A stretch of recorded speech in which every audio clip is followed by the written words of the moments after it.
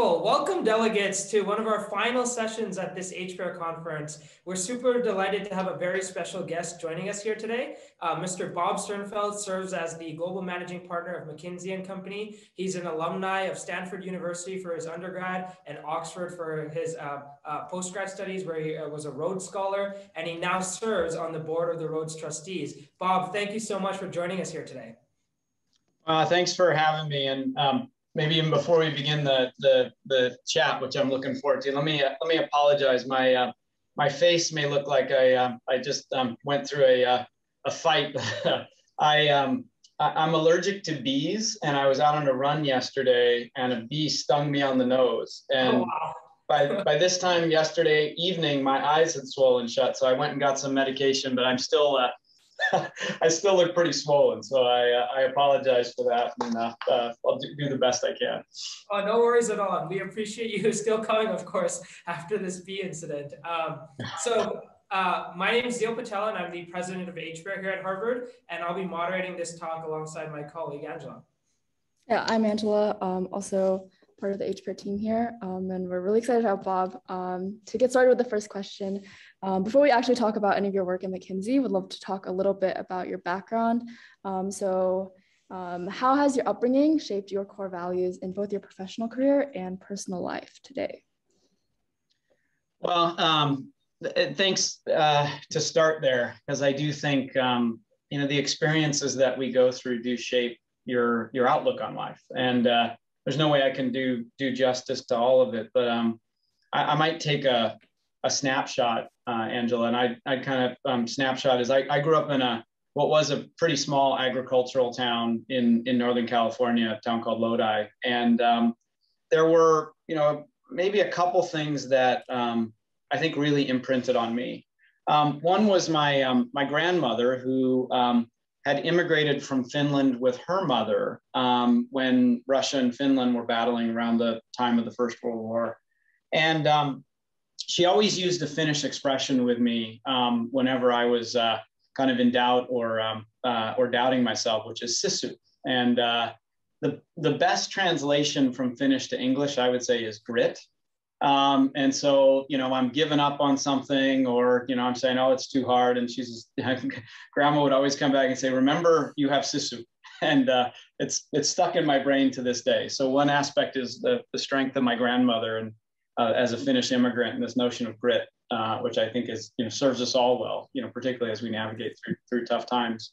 The second would be, I would say, a notion of inclusion. The town that I came from my high school had about 3,000 kids. 2,500 were native Spanish speakers with Hispanic and Latino background, given the agricultural area. And most of my best friends were Japanese American. And their parents or grandparents had come 100 years ago. Many of them had parents that were interned during the war. I learned firsthand how brutal that was, quite frankly. And my best friend in particular his dad came back from the camp, had to sell his farm beforehand, and had to earn money as a picker to buy his farm again. And so this notion of inclusion and how we can never de-emphasize that, going forward has kind of stuck with me. And so maybe those might just be two aspects of the background. I could go on, but I know we want to cover a lot of different questions today. Wonderful. Well, thank you for sharing that, Bob. So I'd like to shift gears now and talk about McKinsey and your work there, of course. So I had the chance to spend the summer in the San Francisco office, and I thought it was fantastic. Probably not enough time in the office itself, but yeah, of course. But you've been at the firm for over 25 years now. So could you walk us through sort of what your journey throughout the firm has been like, and some of the lessons that you've drawn? Yeah, I would say if you look back on any journey that any of us go on, you can always tell a coherent story. But I'd be lying if while we're going through these journeys, they appear coherent. I joined the firm out of Oxford, mainly as an idea of, hey, I'd spend 2 years to get some real applied skill in business before going back and studying economics. And I thought, hey, this would be great. So I joined in San Francisco. At about that 2-year mark, Mandela was released, and we decided as a firm to open an office in South Africa. And I thought this idea of being able to contribute to a society in transformation would be outstanding. And so, okay, hey, just 2 more years, that'll be fun, and then I'll leave.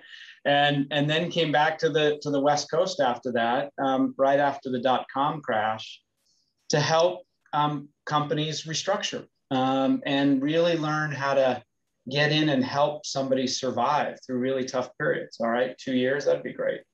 And if I fast forward, it's been more of a, rather than a 25-year pre-thought journey, it's been these 2-year cycles of, do I think I'd actually be learning more here and developing more than anywhere else in the world? And so far that's been the case. And maybe now it's a 3-year cycle versus a 2-year cycle, because our terms for managing partner are 3 years. But I think this will be a great development experience. And if it's not, then I'll hand the keys to somebody else at the end of this. Awesome. Yeah, really cool to hear about your thought process through a lot of these. I'm curious to hear about, after 25 years, if there's anything else besides this potentially 2 or 3 year cycle about your work that has kept you continually engaged and excited after so long.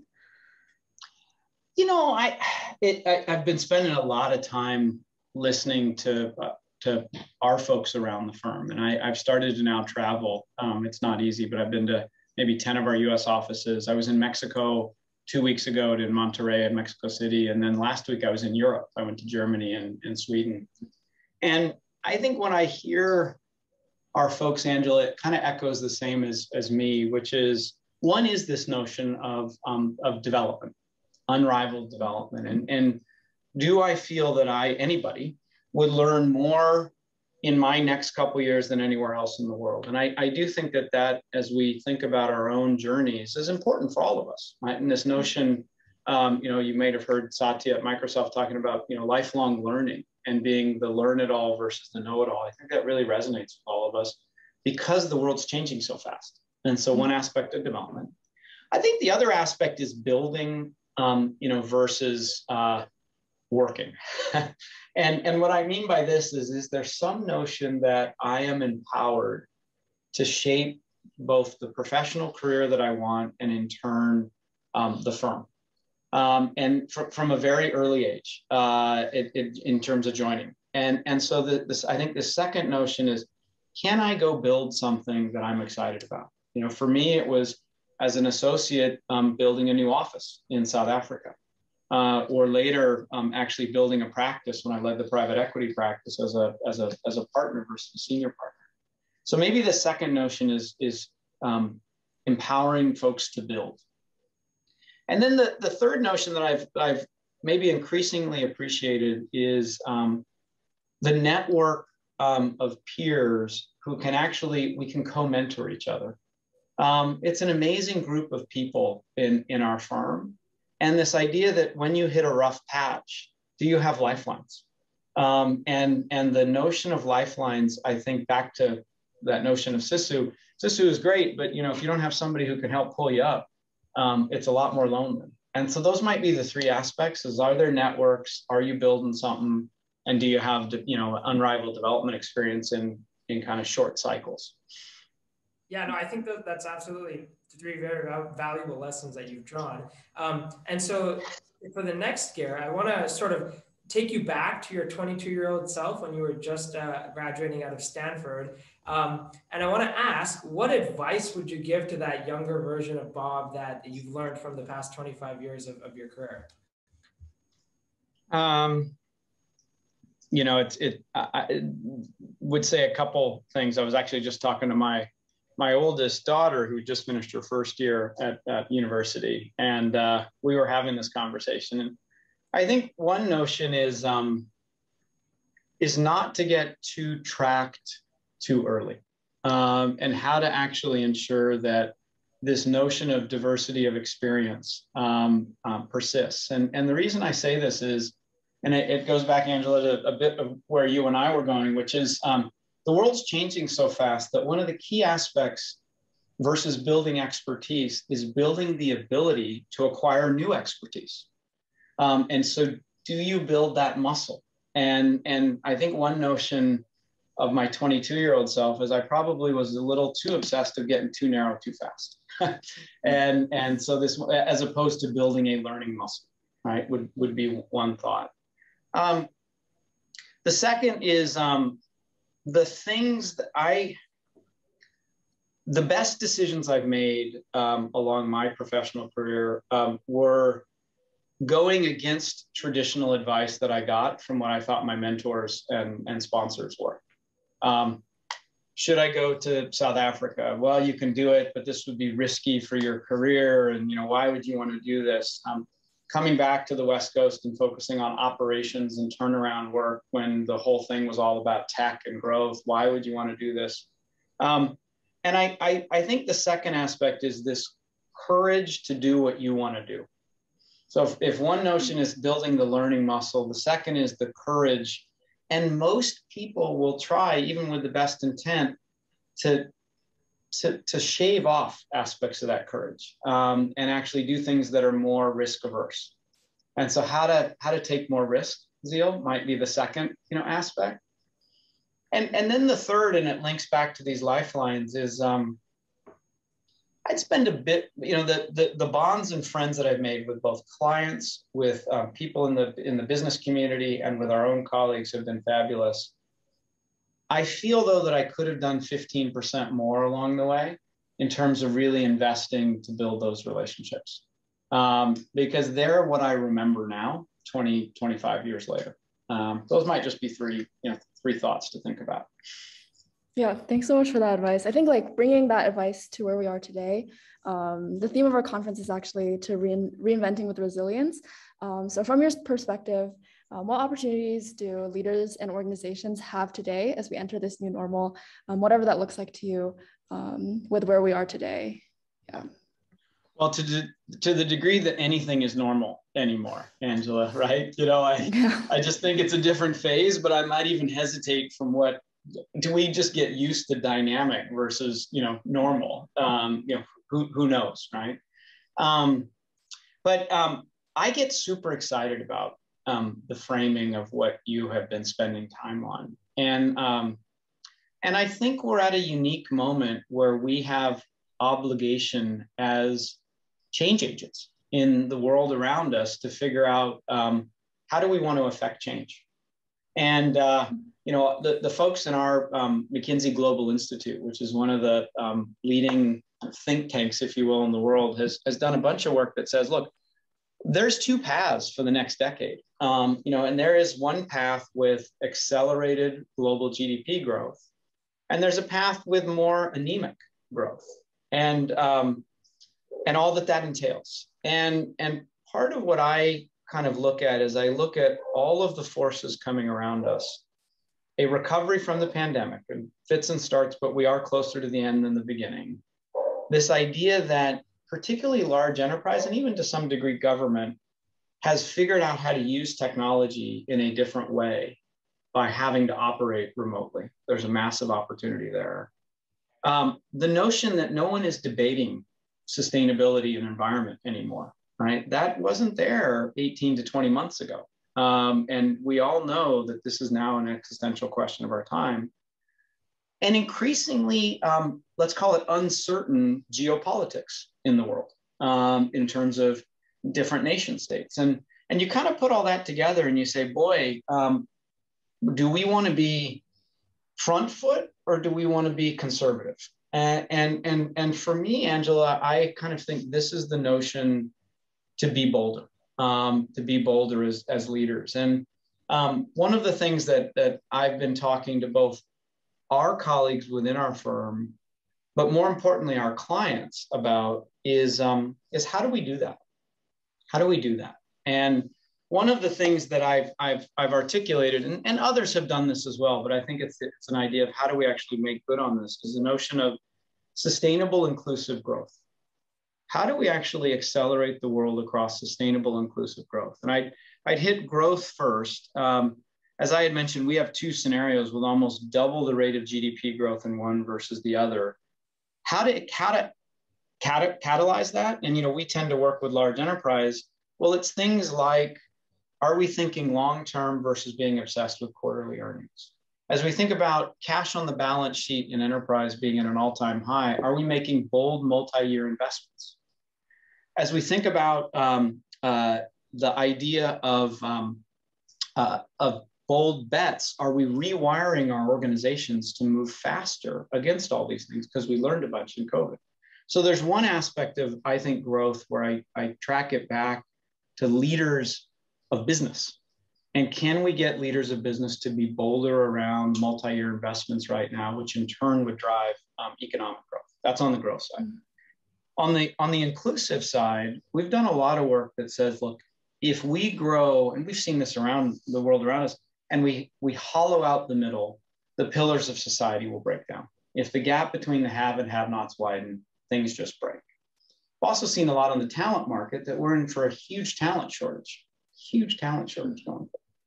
And so this notion of actually inclusive, and we've done work, look, if we can actually make a substantial investment around gender parity, our work says there's 13 trillion to be added to the global GDP by 2030. If we can actually close the race equity gap in terms of the Black population in the US, there's 1.6 trillion to be added, 1.6 trillion. So there's a massive opportunity, I think, as we think about this to also put an inclusive dimension around growth.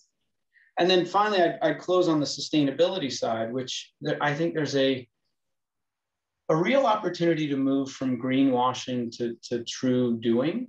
And I will kind of flag three things, a notion of how to move in a material way. Is this actually transforming the company?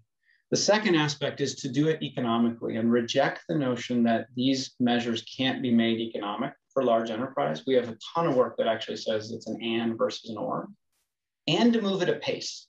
Quite frankly, most of the commitments are too back-ended, right? They're multi-generational commitments. How do we pull all this in by 10 years? And I think if we do that, Angela, this notion of we can decarbonize the planet, we can actually upskill a mass of folks to join the kind of upper middle class in society, and we can actually double the rate of GDP growth. That sounds pretty exciting to me, and it's not unrealistic right now. So it just may be a notion for us. So you highlighted some of the opportunities that you mentioned there that come with reinvention, and also mentioned the MGI report that touched on this. But there's also significant challenges, as you can imagine, of not defaulting back to pre-pandemic norms and what we had before 2020. And so how do you think about tackling through these challenges and reasoning through that, especially from the perspective of managers and people who lead large enterprises? This is my biggest worry right now, Zeal. It's my biggest worry because, look, on the one side, it's clear that we all figured out, and if I take a large enterprise point of view for a second, we learned how to move a lot faster during COVID.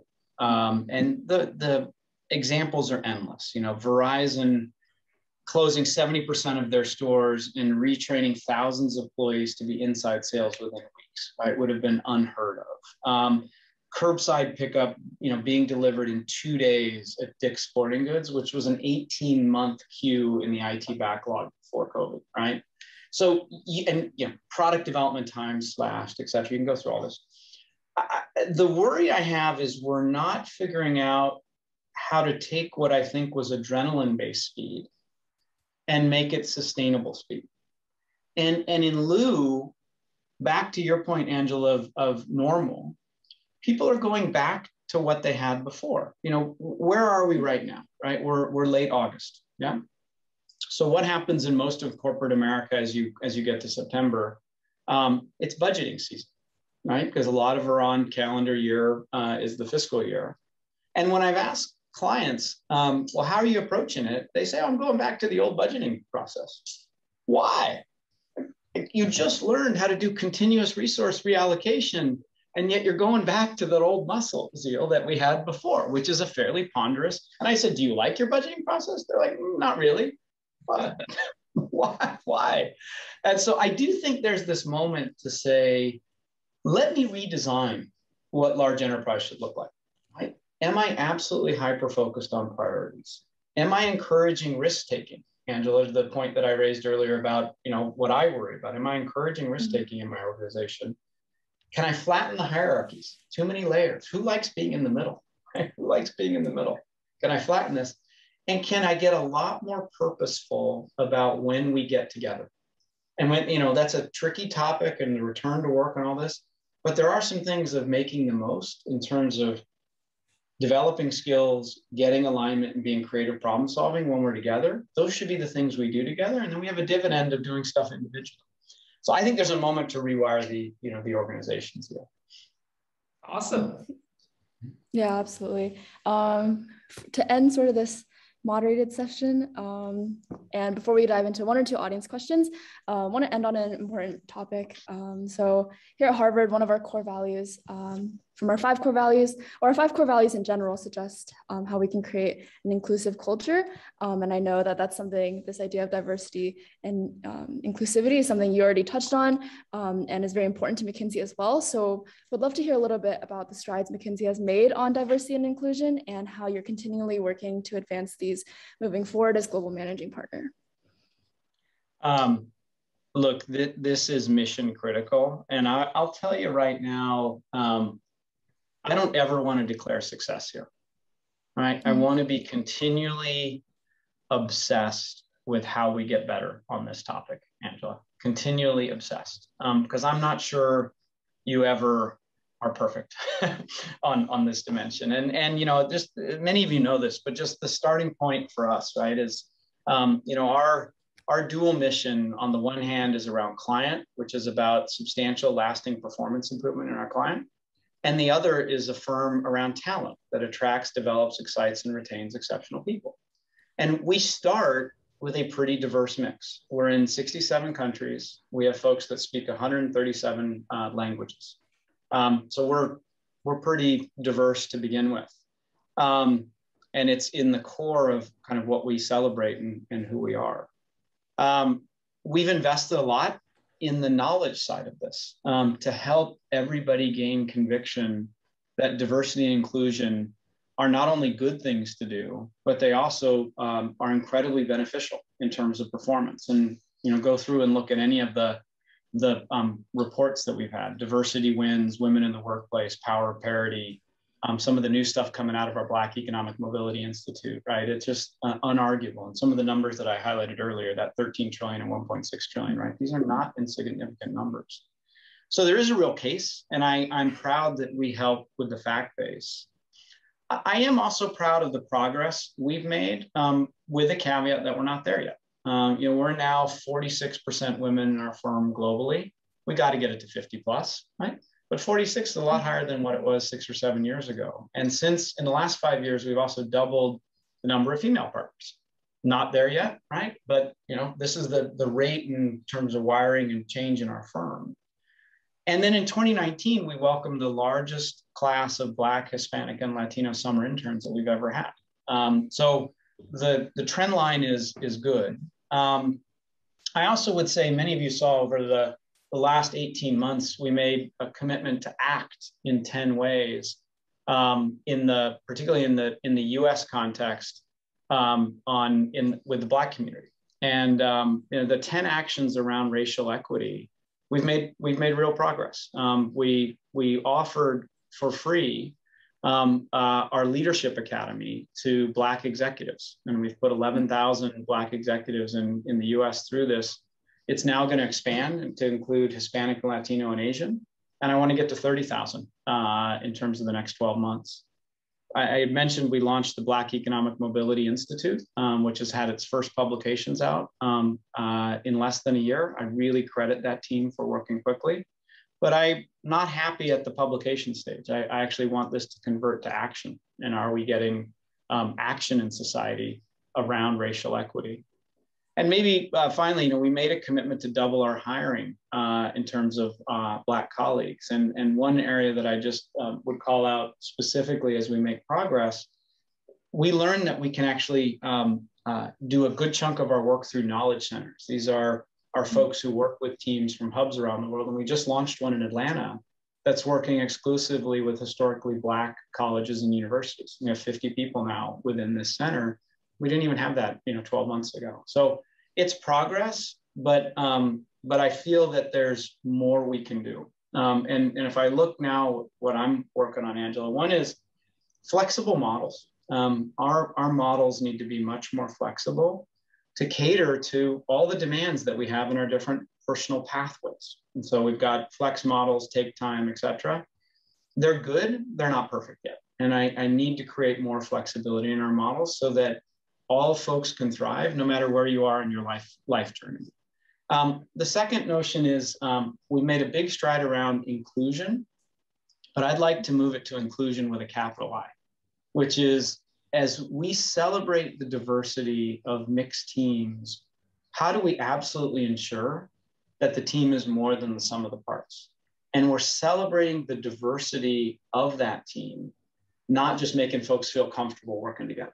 And I think that's the next unlock for us, is how do we move from the notion of inclusion of bringing everybody in and creating a safe environment to creating an environment where folks can thrive. And I'm not sure we're fully there yet. And then maybe the last part I would close on is I'm wiring this into the expectation of leaders in the firm. This isn't something on the side. It's now critical to the advancement within our firm. And so if you want to lead in McKinsey over time, you actually have to be a role model on aspects of diversity and inclusion. So I'm obsessed with making more progress here. I'm excited by what we've done, but I think this is a huge unlock for us. Fantastic. Okay, well, thank you, Bob. We appreciate your efforts in driving that. And I'd like to close off this session. Thank you, first of all, for making the time to come speak with us, especially with what happened with the bee yesterday. I know, sorry, I look terrible. I apologize for that. But Oh, no worries. It's so fine. Thank you, Bob. If this was a big theater at Harvard, we'd give you a round of applause in the audience, but the virtual one we'll have to do. So Thank you, Bob, for making the time to come speak with us. Oh, hey, and just let me thank all of you. These are great questions, and the part I guess I just close back with your overall theme, Angela, that you framed is I do think we have a moment, right? We're all change agents in our society, and the question that I ask is how do we take advantage of the moment here with all these confluence of forces to drive change? My interpretation of that is the sustainable, inclusive growth. It may be other manifestations, but I just don't want us to miss this window. and I think it's conversations like this that may embolden us. So I really appreciate you bringing me on. No, thank you. And we'll make sure to amplify this message that this is the moment to make that change. So thank you, Bob. All right. Thanks, everybody. Wonderful.